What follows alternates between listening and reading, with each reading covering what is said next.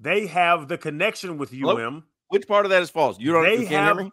I can hear you, but the connection with UM is there. But they had a connection to the UM last year. But they thought they were going to be wrestlers. Regardless, they still had that connection last year. And they didn't play. I know, they left. Crowder, did you just lose one of your teeth? Thanks, so. But they thought they were going to be wrestlers.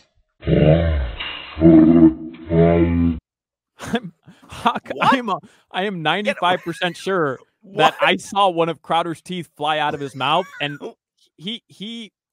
I saw him notice it, and he was licking his tooth at the very end of that. What just happened? But they thought they were going to be wrestlers. I am 100%. This is over an argument right after the Heat just lost their first play-in game. This is an argument about University of Miami women's basketball with the Cavinder twins returning. He lost a tooth. I think Crowder's tooth flew out of his mouth in the middle of that debate. One of his new teeth, too. This guy thinks he could stand up in a fight against Drake. His teeth are jumping right out of his mouth. Nobody even said anything. Got him back now. What happened, Abuelo? I don't know. His tooth flew out.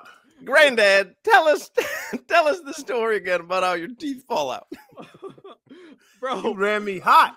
He tried to grab it too. I'm pretty sure he tried. I need the video replay. He tried to grab it in the middle of the air. This guy's in a rap beef with Drake, but his teeth are falling out. He's the Brundle fly.